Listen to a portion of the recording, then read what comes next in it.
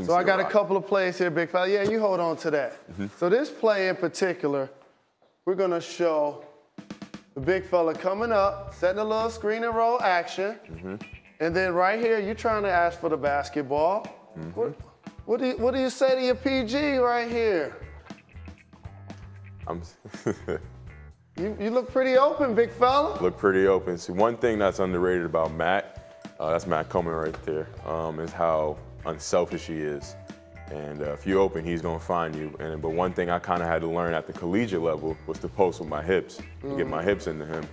And what I'm telling Matt is I'm like, Cliff, throw me the rock, throw me the ball. But I got to get my goalposts up to make sure he sees that my hands are there so he knows that I'm open.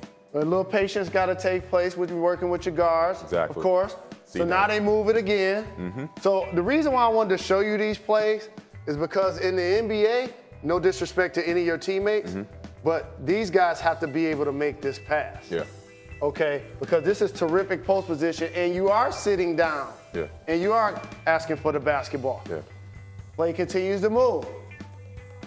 Again, quick move. Bang, bang. So let's go back through that. That's what I like, big fella. Continue to work for the ball on the front side when you didn't get it. Yeah.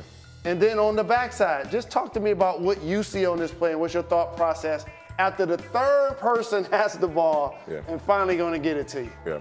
So immediately what I see here is that, where do you see the space? All of the space is all on the baseline. So I'm thinking to myself, this guy is in the help side. Jace is a really good shooter, so he's going to be, 80-20 on Jace. And this guy's sitting middle because he's seen me do the jump hook in the middle a bunch of times. So what am I going to do? I'm going to go baseline as quick as I can. And Dylan is a willing and able passer, and he's actually a really good three-point shooter. That's why this guy was kind of hugged up on him a little bit. Same thing as Eric. But my thing was I got baseline now, so why not take it? And if he would have cut me off baseline, I would have probably countered it with a spin back or something like that. And see, that's what I love about this play.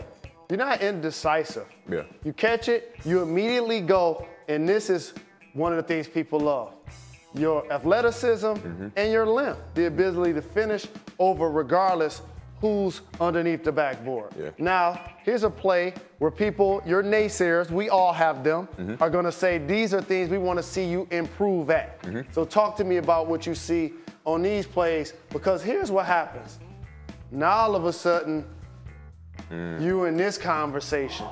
So everybody paying attention to everything you do when that name Wooden Award preseason nominee comes up. So here you go right here in the pick and roll act, the down screen action, and then boom, you're posting up right here. The spacing isn't the best. He's trying to get to a spot. We know how this works. He's gonna bring the defender. So the offensive player probably feels like it's probably not a good decision to throw it in there because it may lead to a steal. Yeah. So we're gonna fast forward it a little bit. So now when you swing it to the top, this is what your critics would say. And this is what I would say if I was coaching you. Either you gotta get front side and duck in right here, or you gotta backside spin out for the lob. Absolutely.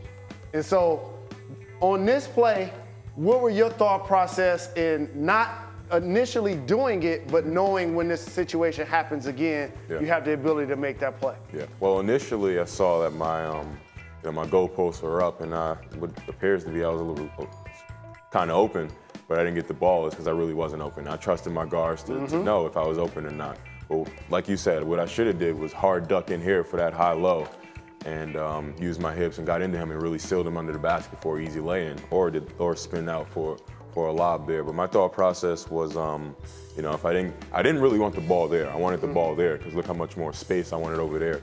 So just swimming and getting over the top and burying him on the other side was really what I wanted, but got to do it. And the unique thing about being a young prospect, there's always going to be things to work on. Yeah. So this was, if you wanted to be selfish, this could have also been an opportunity for you to just duck and say, give me the ball and be big. But I appreciate the fact that you actually was like, you know what, I'm going to run the play. Yeah. So now they finally get it to you. And now we're going to swing it back side to side. I love the fact that you guys move the ball from side to side. Terrific ball movement. So now again, the same type of action right here.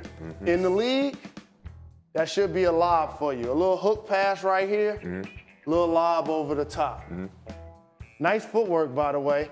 And all of a sudden, when it happens, though, the play was a little bit late, so now you're off balance. So what are you thinking about right here? Thinking about, how much time I got on the shot clock. I know it's very low because we spent about, 20, 24 seconds already. As you can see, we're down to 6, and it's to get the best shot of it as I could as possible.